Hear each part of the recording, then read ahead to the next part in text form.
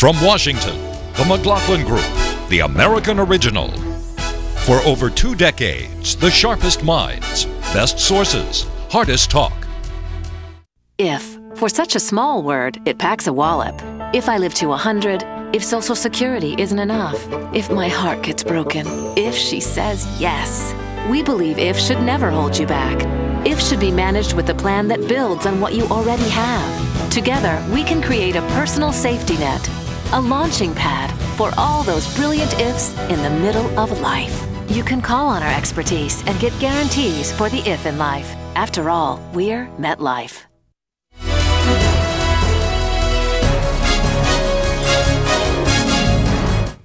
Issue 1, Al-Awlaki whacked. The death of Al-Awlaki is a major blow to Al-Qaeda's most active operational affiliate. He took the lead in planning and directing efforts to murder innocent Americans. Anwar al-Awlaki is the man widely regarded as the most dangerous terrorist in the Al-Qaeda network. Al-Awlaki was killed on Friday by a U.S. Predator drone. Al-Awlaki was born in New Mexico, so he was automatically a citizen of the United States. He was also a leading Al-Qaeda cleric who masterminded a range of terrorist acts. Question: how big a blow is Al-Awlaki's demise to Al-Qaeda? Pat? I think it's very big, John. He is believed to be the inspiration or the source of the Fort Hood killer, who killed 13 American soldiers and wounded 29 down at Fort Hood in the largest massacre on an American military base. He is, I don't know that he's the operative chief of Al-Qaeda, but he is the principal public voice, almost in that part of the world and certainly in Yemen. And so that is a big victory for the United States. But I'll tell you this, John, the important thing is that the United States has indicated ever since Osama bin Laden was taken down that they can run down and find and shoot and kill using drones or airstrikes an incredible number of Al-Qaeda leaders. It is astonishing. I think they must have gotten a huge volume of intel from Osama's computers or somewhere else, because they've been killing them left and right. And the Al-Qaeda reports inside Al-Qaeda are saying all our guys are being killed. Do you think that this launders the appearance of the drone killing I don't people? know if exactly if a drone did it. You hear an American fighter plane as of when we're taping here, excuse me, but I think the United States has the capacity basically to run down where they are, to find them, and then to target and kill them with extraordinary facility, far more than we could do under George W. Bush. The drone has a bad history of killing innocent people. The drone has collateral damage. Any bomb is going to kill innocent women and children. Is that what we're reducing it to? Collateral damage? Eleanor? Well, the drone killed a very guilty person this time. It's not as symbolic as bin Laden, and most people have not heard of this gentleman, but because he's an American citizen, he speaks English, he's a very charismatic figure, he has a foot in both cultures, he's been recruiting American citizens to become terrorists, and he exchanged emails with the Fort Hood terrorist shooter. He helped coach the underwear bomber and the New York Times bomber. He's a terrorist. So, and I think what is surprising, I think, to some people is how far Obama has gone in the use of these drones, much further than President Bush. And I think the technology, along with the willingness of this president to pursue these people, has produced a winning record of terrorist kills, if you will. There'll be some pushback from civil libertarians, and I'm glad they're speaking up, but I think this is a justifiable killing. Let's see if we can bring this to life. President Reagan in 1981 issued Executive Order 12333. Buchanan was there working for him, otherwise known as the assassination ban. Here is the language of the law of the land. No person employed by or acting on behalf of the United States government shall engage in or conspire to engage in assassination. No agency of the intelligence community shall participate in or request any person to undertake activities forbidden by this order, unquote. Question: was it legal, I ask you, Liz, for President Obama to order the assassination of an American citizen? Well, I think the White House would tell you that they derive their legal authority for any operation like this from what Congress passed in the wake of 9/11, basically authorizing the United States to defend itself against the al-Qaeda network. And so they think they have plenty of legal cover for this type of operation. And I think if you look at where the American public stands at large, I don't think there's going to be a widespread sense of outrage for something like this. I think the more interesting thing to raise, however, to some extent, is when you look at the success that this White House has had in terms of combating al-Qaeda and on foreign policy in general, why isn't the president getting more credit for this? And you hear some Democrats actually in the wake of what happened today saying, maybe the White House needs to start doing a little more chest thumping in the manner of George W. Bush, perhaps, or at least drawing a little more attention to the fact that they've actually had a run of real success on the foreign policy front. Mort. Well, I mean, whatever else you want to say about it, there certainly is a moral justification for going after somebody like this. And we are involved in a totally different kind of warfare than we've ever experienced before. We're involved with a group of terrorism who use any means to disrupt whatever they can in the United States. So I have no qualms about the fact that we did it. And I think it's wonderful that we are taking out some of their leadership. And I hope that this keeps them suppressed and on the run instead of attacking us. I think it's absolutely justified. I don't think chest thumping on this would be necessarily appropriate. I think the president does have a good record on national security, and that kind of flips the polls, because normally that's a weakness for Democrats, but given the job situation, that's the #1 issue on everybody's mind. I do wish, that al-Awlaki was an American citizen. Yeah. John, yes, he was. He is an American. And he was inciting terror against American citizens. John, but here's the thing. I do wish the United States... But the president doesn't say this is a war on terror. But yes, he does. He doesn't put it under that category. No, he says it's a war against He avoids that. It's a war on al-Qaeda, but I do wish the United States had formally declared war on the al-Qaeda network and people who are, who are basically engaged in these activities, because this is an enemy in a time of war. This is a little long from Ron Paul, but I want to read it. I don't think that's a good way to deal with our problem, namely this is killing. We won't call it an assassination because there's a law against that. Al-Qaeda, there's a specific law, as we know. Al-Awlaki was born here. He's an American citizen. He was never tried or charged for any crimes. No one knows if he killed anybody. We know he might have been associated with the underwear bomber, but if the American people accept this blindly and casually, that we now have an accepted practice of a president assassinating people who he thinks are bad guys, I think it's sad. Well, what about that?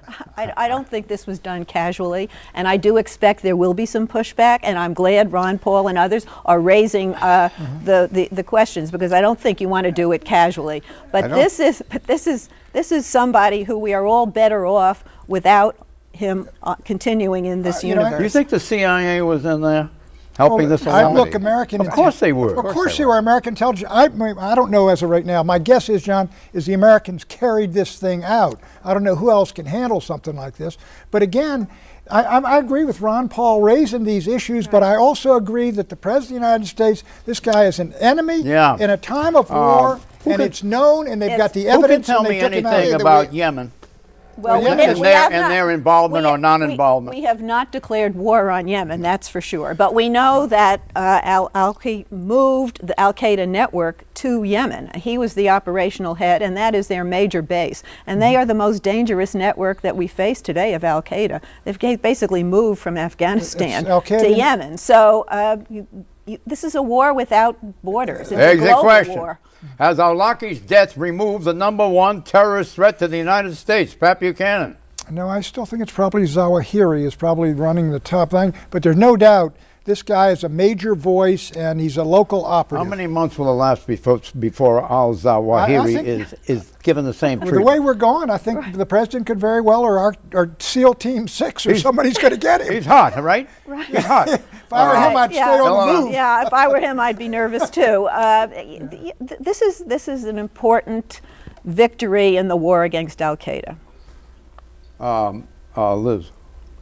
Well, and as I would say, I think it probably would help the president, particularly in terms of countering this image of weakness that had been developing in recent months and that has been very unhelpful to Obama. And so I think to the extent that he can get a bump out of this politically, that would be good. But as Eleanor said earlier, it's the economy, stupid. And don't you think it's a bigger bump than what Liz is describing? No, I don't. I think this country is overwhelmed by the problems of the economy and joblessness, and a sense that the economy is really still sliding. That's by far and away the #1 issue, seizing the American public, and rightly, in my judgment. He needs a war, and he's got a war going. The war on terror. This is not going to. This can win him a re-election. I don't know about that, but there are 25 million people who are either unemployed or unemployed. I don't know about that. 25 million people. Within 3 months, he's going to pick off the final big three of Al Qaeda. Don't you understand? Yeah. But look, but John, look what happened after they killed Osama Osama bin Laden. He got a gone. tiny little bump in the polls That's for a couple of Listen, you days. have 46 million people in this country living in poverty,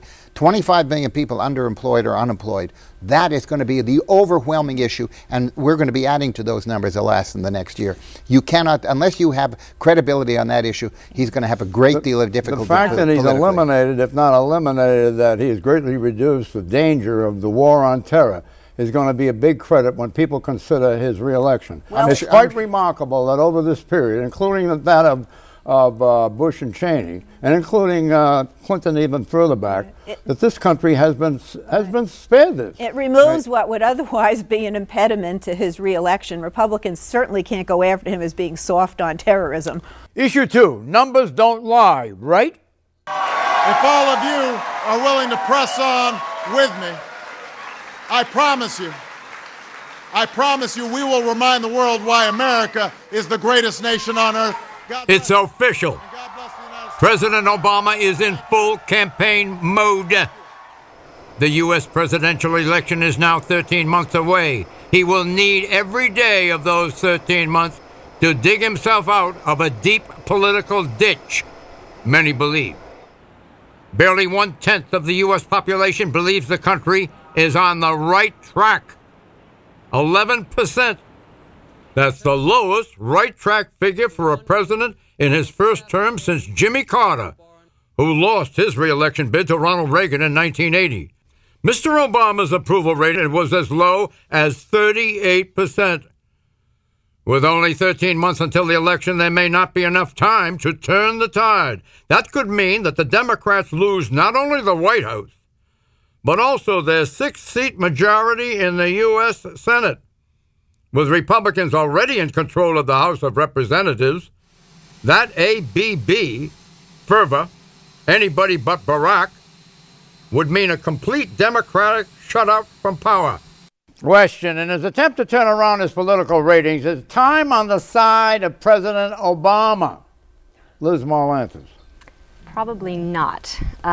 I think if you talk to the White House these days, they are pretty resigned to the fact that the economy is probably not going to do them any favors over the next 13 months. And so what that means is that they're not going to be able to run a Ronald Reagan style, things are getting better, look how much progress we've made type campaign. What that leaves them with probably is more of what they like to call a contrast campaign, which really means they're going to be running against whoever the Republican nominee is. I was a speechwriter. Did you design that city on a hill? You remember that? No, Shining City on a Hill? He had that long before I arrived. He had that in 1964 back then. But Liz is right here. John, the numbers are so bad for the president. What he's got to do and what they're going to do is run and say, look, we inherited a bad situation. It's not as good.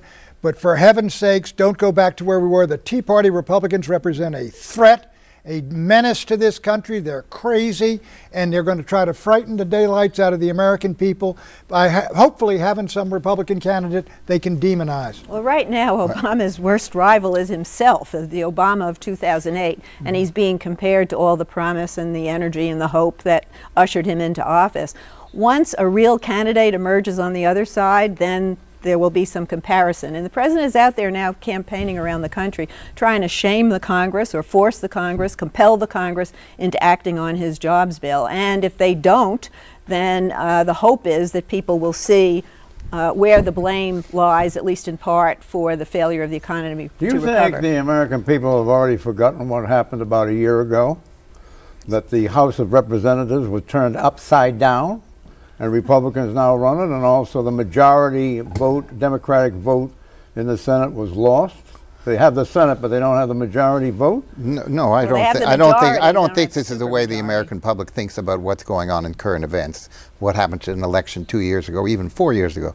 They look to the leader of the country, and it is the president always, to solve the problems of the country. We have not only not solved the problem, which is the major problem facing this country, it's gotten a lot worse. When you have 46 million people in poverty by the government standards, and 25 million people who are not working or underworking, and no permanent jobs being created, the country is going to be up in arms over this thing, and somehow or other they're going to look for somebody to have a different approach. We're going to have a repeat of what happened last year? I believe we will, because I believe this economy is going to continue to be bad. The Republican slogan is, he made it worse.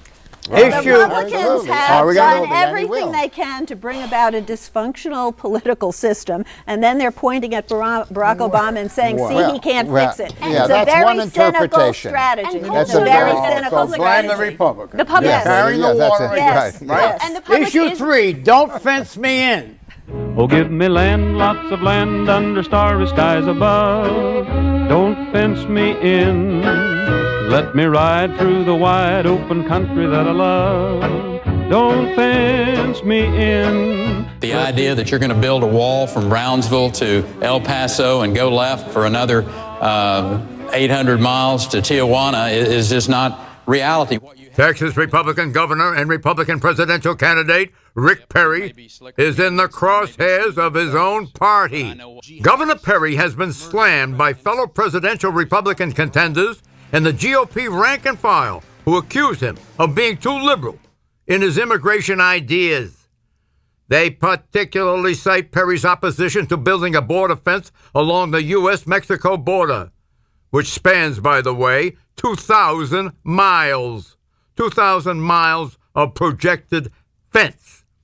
Perry says the answer to border security is boots on the ground and assets in the air. There's not anybody on this stage that's had to deal with the issue of border security more than I have. The 1,200 miles of Texas and Mexico, and our federal government has been an abject failure at securing our border. We've had to spend some $400 million of Texas taxpayer dollars to send Texas Ranger recon teams down there. Strategic fencing in the metropolitan areas absolutely has a role to play. You got to have 4,500 Border Patrol agents trained up, 1,500 National Guard troops. You got to have the aviation assets in the air, putting real-time information down to the law enforcement.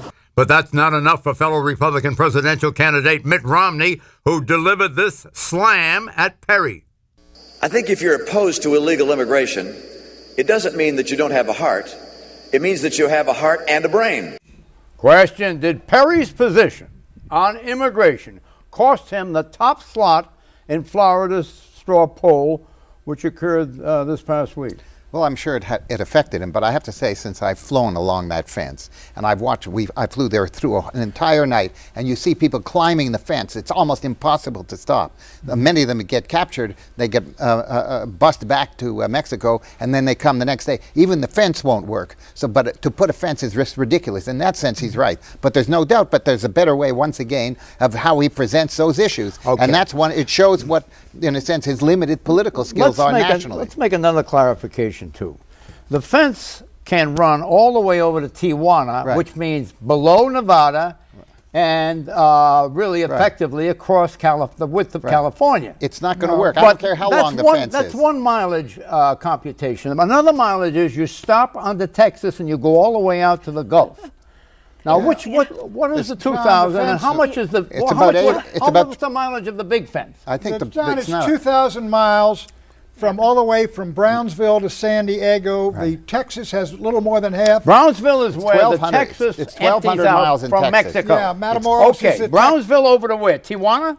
No, all the way to San Diego. San Diego. Okay, Tijuana's south of. I know. I've been through there several times. I've been down there many times, John, on that thing. It can be done. Have you? Sure, I went down there in 1992 and 96. where they had this corrugated stuff that was put up in San Diego. 11 miles, they blocked everybody from coming in. You spend time in Tijuana? You go across the border? In 68 when I was with Nixon in California. What time of a good time did you have there? Well, you talked to Dick Allen, my good friend. Pat went down there as a presidential candidate saying, push back the Mexicans coming across the border.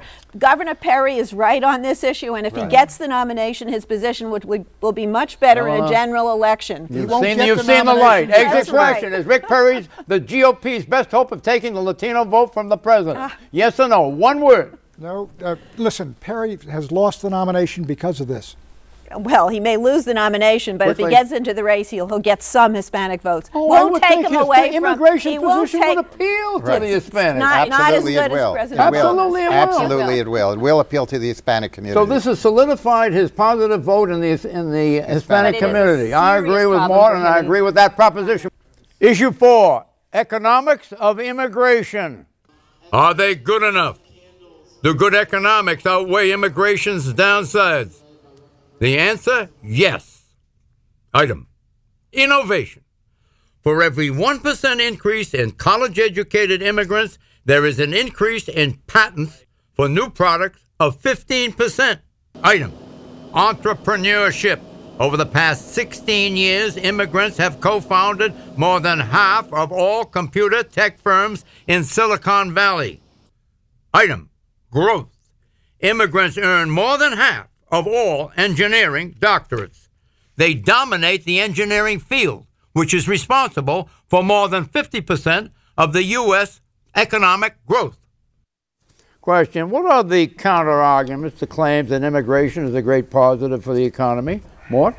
I can't think of one, frankly, because these are the people in the industries where we have a chance to grow the economy, which is not the industrial economy any longer. It is in the high-tech world. It is in the engineering world. It's in the web-based businesses. These are the people whom we have to hold in this country. They're critical to what we're doing. We have a shortage of these people. It is absolutely essential that we find a way to keep more of them. We had 195,000 H-1B visas in the year 2000. It's down to 65,000 now. That is ridiculous. These are people who want to stay here. These are people we shouldn't lose. H-1B? Every other, that's visas given to, 50%, by the way, of the hard sciences in the graduate degrees are foreign students. They can get a degree based on that qualification.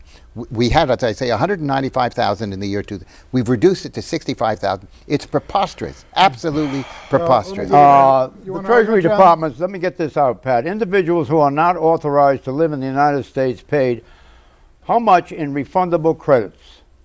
Illegal aliens legally collect more in the credits annually than is paid by illegals in total income tax receipts. What's the amount of money that the Treasury says was collected? I don't even understand what you read. How much the immigrants are paying to the Treasury, which I see is $4.2 billion in refundable credit. John, look, we've got between 11 and 20 million illegal aliens in this country. Overwhelming majority of them pay no income taxes. They consume benefits from the Great Society.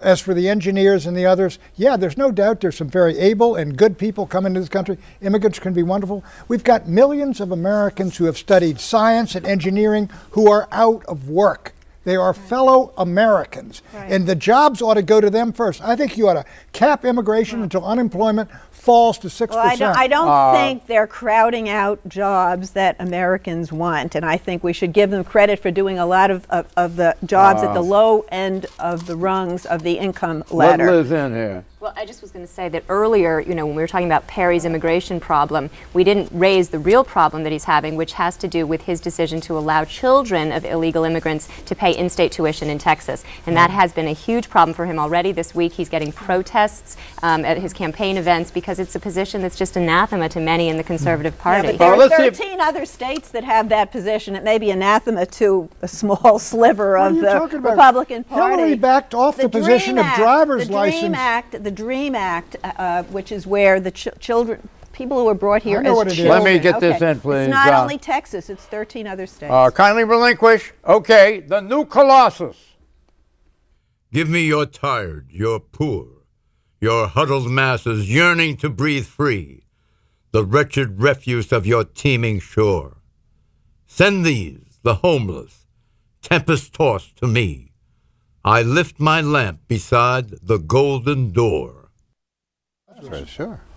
Who was that quotation from? It's Emma Lazarus, and she wrote a poem which was put into the Statue of Liberty. However, a number of years later, she wrote that around 1883, I think, and I think it was put in after 1900. But the Statue of Liberty was initially, John, it wasn't about immigration. It was from France to the United States on our 100th anniversary. It was about liberty. Well, my parents came through Ellis Island, and I think this is a country of immigrants, and I think we should prize the immigrants, the energy that they bring to the system. It's still fair enough to want to control our borders, but we have a lot of people here illegally who've been working hard, and we can't just expel them. What do you think about Emma Lazarus and her statement? Give me you're tired, you're poor, you're weary.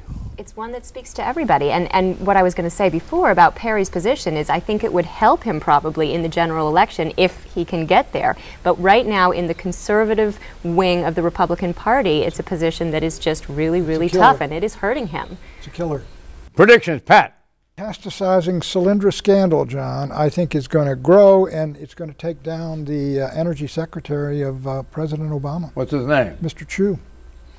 Well, Stephen Chu has said it's his fault and he's taken the blame, so I guess if you follow up, he might resign. What's your prediction? Or would you rather you also be burned at the Quickly, stake? Eleanor. No, prediction. What's your prediction? Prediction is that Obama's Justice Department took asked for a health care ruling from the Supreme Court because they're nervous that they're not going to be in office. He's trying to distract you. A year and a half from now.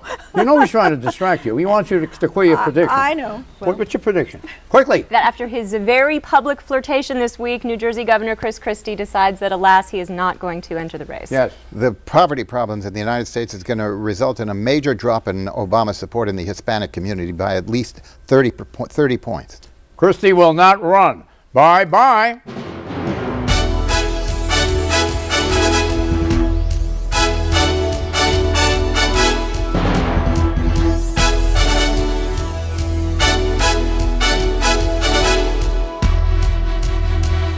If, for such a small word, it packs a wallop. If I live to 100, if Social Security isn't enough, if my heart gets broken, if she says yes. We believe IF should never hold you back.